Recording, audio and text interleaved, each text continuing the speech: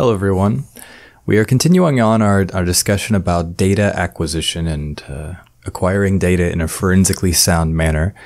Right now I am in my Windows 10 forensic workstation, or the workstation that the investigator would normally be using to do their acquisition and analysis. And to this forensic workstation, I'm going to connect the suspect disk that I want to acquire. Right now, the suspect disk that I have is a relatively small USB disk. It's just USB 2.0. So whenever we're connecting the disks, we want to think about how fast, what's the fastest connection I can get between the suspect disk and my forensic workstation. And that connection will determine basically how fast that connection, as well as the speed of the disk itself, will determine how fast I can actually transfer data to my computer while I'm acquiring. So I have this this USB 2.0 disk, and I know that even if I had a faster bus than USB 2.0, the suspect disk itself will not be able to go faster than that. So that's kind of my bottleneck here, or I want that to be my bottleneck. I don't want to have any connection in between that's slower than that. So I have my suspect USB 2.0 disk, and I have it connected to a Tableau write blocker. And then I have the write blocker connected via USB 3.0 into my forensic workstation. So I know that the bottleneck here, or the limiting factor, is going to be the suspect disk. So I can kind of go as fast as that disk can go whenever I'm transferring data. Whenever I connect the suspect disk in to my workstation, in this case, Windows 10, if Windows 10 understands if a partition exists on the suspect disk and Windows 10 understands the file system on that partition, then it will attempt to mount that partition just like a normal USB stick, for example. So here there is, this is my test USB disk. So this is my test USB. It is mounted, this partition is mounted on E drive, and I can now see all of the data on this suspect disk, and it is currently write protected. Okay. So, if I right click on this test USB, I go to properties, I can see how big, the disk is. Or at least this gives me a general view of how big it is. For this partition, I can see that there's a FAT32 file system on this partition, or E drive, and the partition itself is capacity of 3.77 gigabytes, and it's mostly unused. So this is kind of what we would normally expect. So whenever I connect a drive via a write blocker, it will still show up like a normal disk. And in this case, because it was FAT32, Windows recognizes it, so it automatically mounted it. If it was something like an ext3 or ext4 file system, Windows would not mount or even show the partition if we just view using Explorer. Now, Windows has another tool. If we type MMC in Windows, we should get this management console, Microsoft Management Console. It's not in every versions of Windows. There's a couple like home versions that might not have this, but you should be able to get it in most versions. In Windows 10, it's there. So if we click File, we go to Add Remove Snap-in, scroll down, we can find Disk Management. If we click Add for this computer, click Finish. Okay.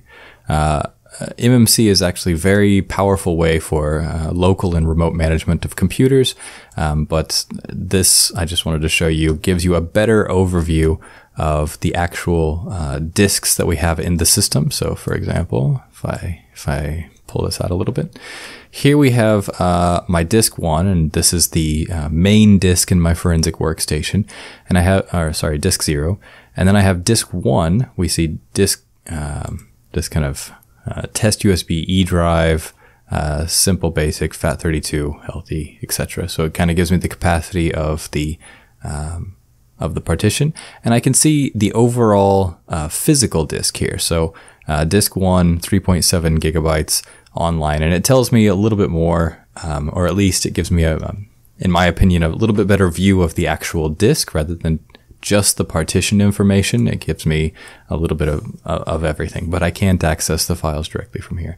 So we can use Microsoft Management Console to see the disks in Windows from our forensic workstation. So I'm going to go ahead and close that. These are the files that are inside. I can see that they're mostly JPEG images. There's also a Python script and what looks like emails. So yeah, that's pretty much all the data that's in the disk. To acquire this disk, we are going to use Access Data's FTK Imager. Whenever I double click on FTK Imager, I click yes to give it administrative privileges. I tend to use, on Windows at least, if I'm acquiring data on Windows systems, I tend to use Access Data's FTK Imager. On my forensic workstation, I will install FTK Imager. If I'm doing live acquisition, then there's a version of FTK Imager that you can put on a USB stick, and you do not need to install on the suspect system. So if we're doing live investigations or live forensics, then I would probably use Access Data FTK Imager on a USB stick. Basically just because it's extremely easy to use, and I've never really had any problems with it. So once we start up FTK Access Data's FTK Imager, if we want to acquire the disk, first off we go to File, and we go to Create Disk Image. Now there's a couple other options we could do, but I'm going to focus on creating a disk image right now. So Create Disk Image. And now we have a few options: physical drive, logical drive, image file, contents of a folder, and basically DVDs or CDs, well, DVDs if we have this device. Most of the time, especially if you're just starting out, you should normally go for physical drive because you will be able to recover more information. If you go for logical drive, remember this is like a partition, basically, and there could be some hidden information that we miss if there's logical drive. We might also not be able to carve out as much data if we collect only the partition information or the logical drive. If we get physical drive, we're copying all of the data for the entire disk. Even parts of the disk that are not used by the partition, we will still copy them. So we tend, or you should try to go for physical drive if you can. If you have the space to go for physical drive, you should. Logical drive, we tend to use more whenever the disks are either way too big or, well, there's a couple different situations we might talk about later. Image file. We can also use FTK Imager to make forensic copies of image files. Remember, we should never work with the original copy that we make. So once we acquire data, we have this image file of containing all of the suspect data, and we do not want to work with this original file. So we want to make copies of it. Well, FTK Imager can make a copy, a forensic copy of your image file, so you can work with the copy instead of the original. Contents of a folder can be used for a lot of different things. For example, if you're acquiring data from, I don't know, a cloud, and the disk in the cloud is just way too big, you'll never be able to copy everything. You might want to copy only the contents of a folder, and this will copy all of the data in that folder into basically like a forensic disk image type of file. So rather than actually just copying files out, you're putting the files into a container that's treated then like a forensic disk image. So contents of a folder, sometimes we're also restricted in what we can copy. Maybe on a disk, there might only be, maybe there's many directories that have a bunch of different users' information in it. So a lot of different people have data on this computer, and we can legally only collect the data from one person. In that case, we might need to go contents of a folder instead of a logical drive or a physical drive, because if we copied the physical drive or logical drive, we might be copying private information of many different people, and we only have the authority to collect data on one person. So contents of a folder might be useful in some cases like that. Okay. So in this case, because I know I have enough space to hold my disk image, I'm going to choose physical drive. Click next. And then it lists all of the physical drives that we currently see in the system. And I know my physical drive is basically this 4 gigabyte USB, and it's not this 68 gigabyte IDE. So the IDE drive is the type of connector, USB is the type of connector. So I know that this 4 gigabyte disk is my connector. And we see this // physical drive 1. And this is how Windows identifies physical disks in your system. Okay, so this // physical drive and then a number is how Windows identifies physical disks in the system. So I click on my USB drive, click finish. Now we've selected, it has the image source, and we know that this is the drive that we wanted. And it's saying image destinations, okay? So we need to click add, okay? And now it's telling us the destination image type. Destination image type. So basically there's a few different image types that are used. Basically raw DD is just an exact copy of the disk. Smart, actually I don't think is used too much anymore, so we won't really cover that. I've never seen anyone who's actively using this in the field. E01 is the expert witness format, and this is basically the in-case standard, let's say. It has the raw data, all of the raw data from the suspect system, and it also has checksums within the raw data, as well as a file header and footer, and it also has some support for encryption and things like that. Basically, E01 has all of the raw data and also some extra features built in for kind of checking to make sure the data is okay. AFF has a lot of different features as well, but I don't really see a lot of tools supporting it. And I heard for a while that this file format was no longer supported by the developers even. So we won't really talk about this one. The two main ones are raw, just copying the data bit for bit to make an exact copy of the data. And E01 is kind of the de facto standard that a lot of different organizations tend to use, that copies all of the original data, plus has some extra features like error checking built into the file type. So I'm going to go ahead and choose raw DD, just for example. And then it's going to ask me for a case number. And case number has probably, if you're already at this stage, you probably already have a case number assigned from your organization. And then we need to assign an evidence number. Now, this evidence number, if it hasn't already been assigned by the time it comes to you, you need to give it an evidence number that's relevant and orderly to the case. So in this case, let's assume that this is the first hard drive or the first artifact that I've received from the suspect. So I might also call this something like 001. And then a unique description. Here it is a gold USB with black case and red LED, something like that. Something that is descriptive, that describes the device that you're looking at. Even this is probably too general because there might be another USB stick like that. If there's any markings on the disk that are somewhat unique, you want to make sure that you actually describe them. This will help you determine which one is which later. If there's a serial number on the disk, definitely put that in there. Okay. And then the examiner, basically just put your own name or whoever is examining or collecting this. And then notes,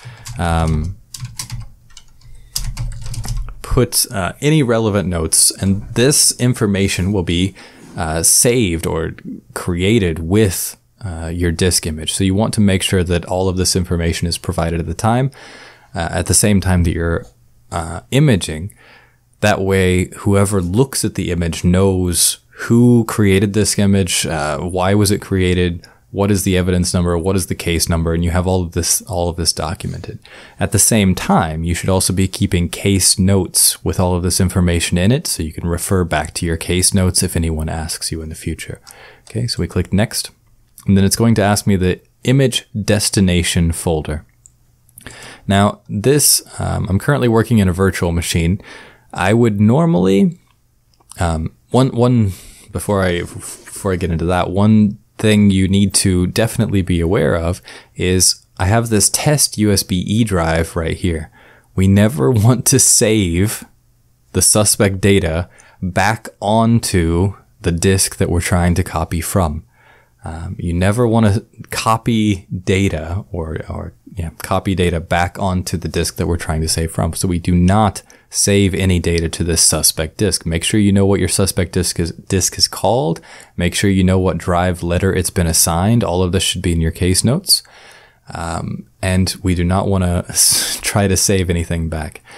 So I would go to this PC, and I'm currently working in a VirtualBox guest VM. So I only have one disk. And I would go to users. I would normally have a separate disk specifically for working with or doing acquisitions, and I would have a separate space specifically for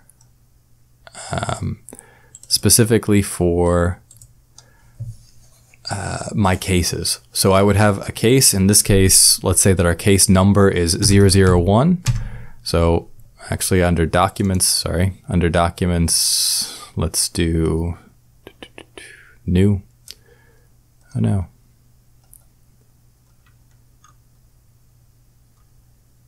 That is ruin it. Okay. Under, let's say desktop. Never put anything on the desktop, but we'll do this for an example. I would make a new folder called cases. Oops. New folder called cases. And then normally this cases folder would be on a separate disk, like a D drive or something like that. And then inside the cases folder, I would make a new folder with the case name or the case number, and then possibly the date, but at least some unique case number. Okay. And then, so let's browse to that desktop cases, case number. And then I also want to create a new folder called images.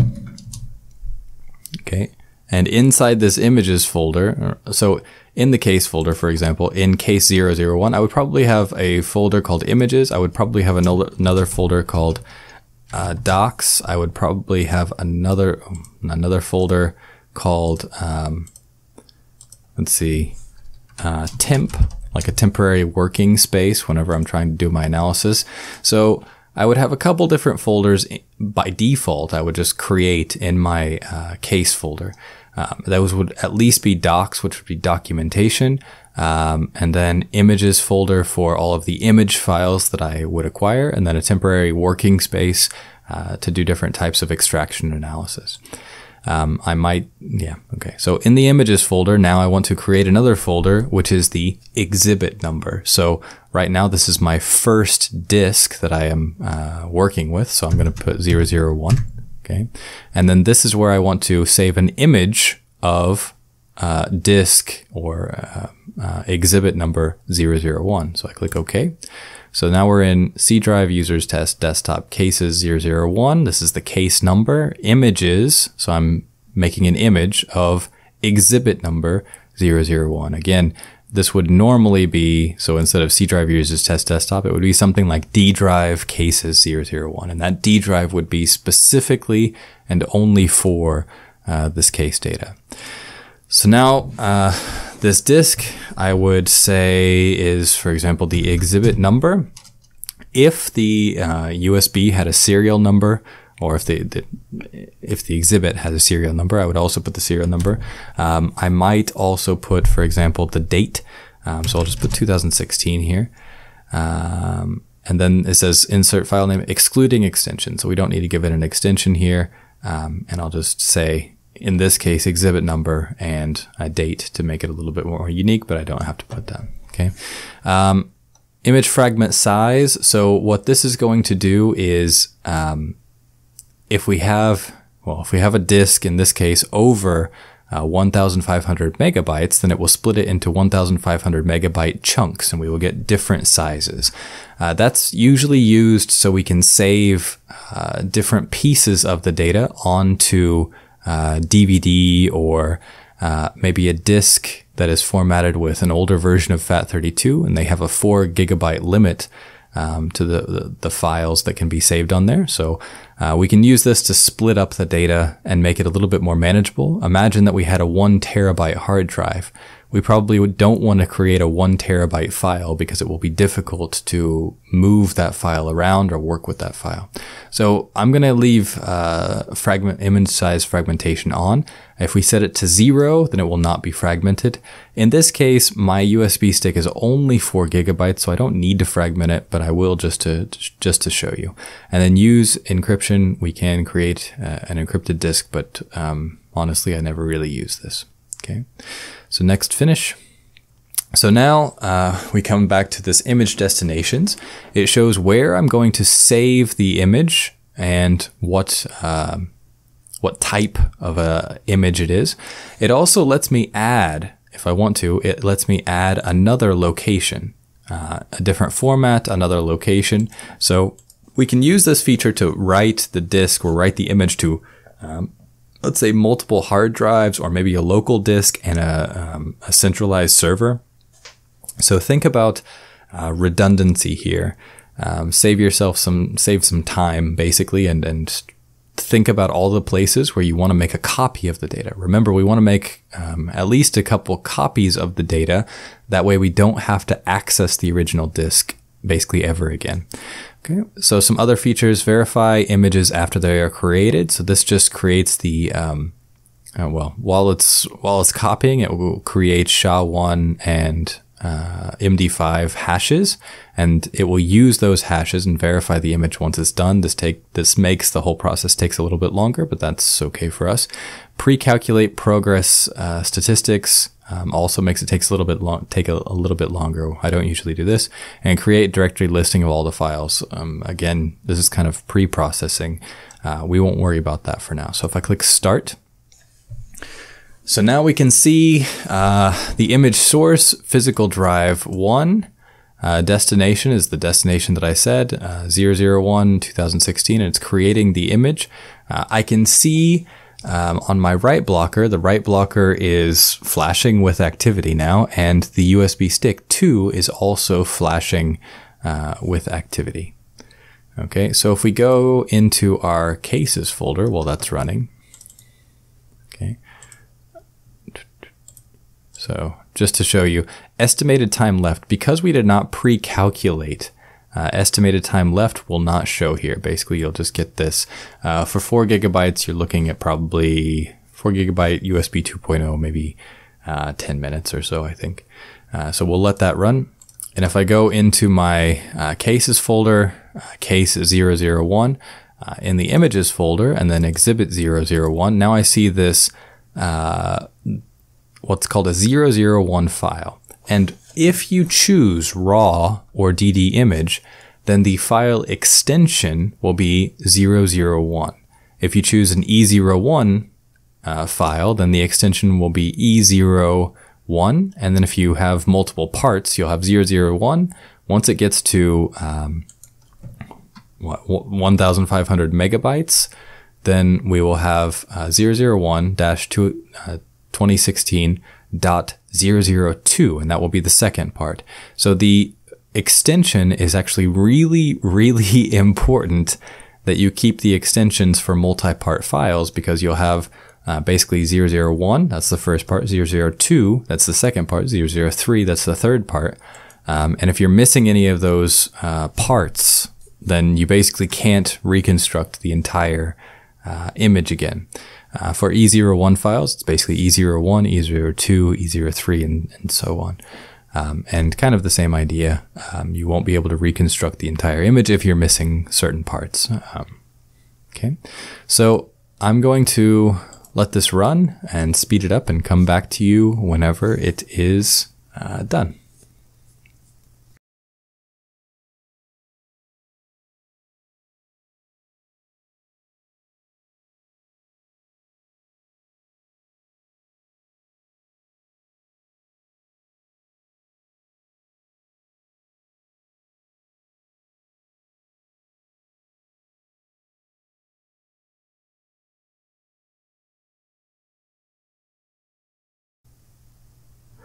Okay, so now we have our disk image. So I'm going to close FTK Imager, and you see that we have this 3-part disk image where the extension, the file extension is 001, 002, 003, and it basically just says 001 file, 2 file, 3 file. You notice that it's 1,500 meg for 1 and 2, and then about 900 meg for the third part. And basically these are split up into 1,500 megabyte chunks, and then number 3 just couldn't fill out the last of it because the disk essentially ran out of space. So we couldn't copy more because we found essentially the end of the disk. So here we have a 3-part image, and then we also have this text document here. And if we open up the text document, then this tells us some interesting information about our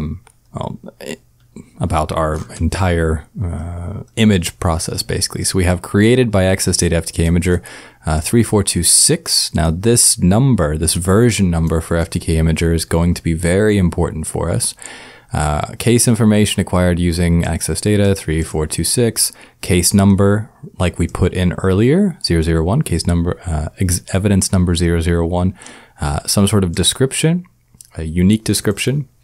And this is what I typed in earlier, examiner and notes. So this is all of the information that I typed in earlier, identifying our suspect disk, plus the version of the software that we used, and then information for basically the image that I created, and it gives the full path where I save the image. And then this is giving us information about the disk itself, including the model, the serial number, which I did not see on the disk, but there is an identifier inside, drive interface USB, removable drive true, source data size, which is very important, sector count also very important. And probably the most important on this are these MD5 and SHA-1 checksums. This is the information that I need to be able to verify my disk later. Once I create these numbers, every time I check the data, again, from now on, these numbers should always be the same. The data should always produce the same number every time I calculate an MD5 checksum or a SHA-1 checksum. These numbers should always be the same.